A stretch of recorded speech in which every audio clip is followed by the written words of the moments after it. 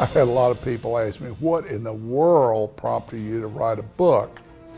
And some of those people that are asking me know that I've spent, better part of a couple of years working with a team to put this book together. I probably wouldn't have written this book if I'd known how damn much work it is to put a book together. Of course, I always think I know everything, and what I turned out is I knew damn little about writing a book and what it would take to get it published. The genesis of the idea had been with me for a long time, because as early as the 1980s, people say, we don't understand what Axiom does. I'd like to know the story of how you got the company to where it is. That was soon after we'd been public in 1983. I started getting those comments from people. I want to understand your company, and you ought to write a book about it. Well, I obviously didn't have time, and I actually was not inclined at all to even think about writing a book. But in the last several years, particularly since I've retired, I continue to have people say, I'm interested in your story, but I'm really interested in what Axiom does.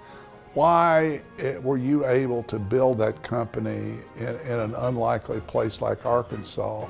I'm not sure what you all do. I'd really like to know more about you, and I'd like to know more about the other people that were involved in Axiom, but specifically I want to know something more than I know about what Axiom did and how you all managed to do that in Arkansas.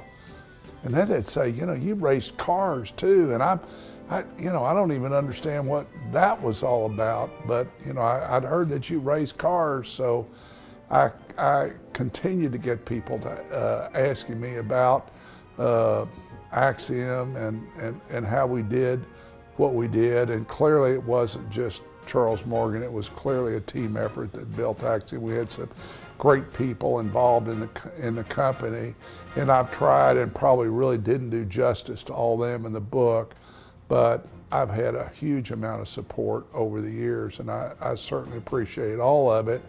But now here's a damn book. I hope people enjoy it. It was sure a lot more work than I thought.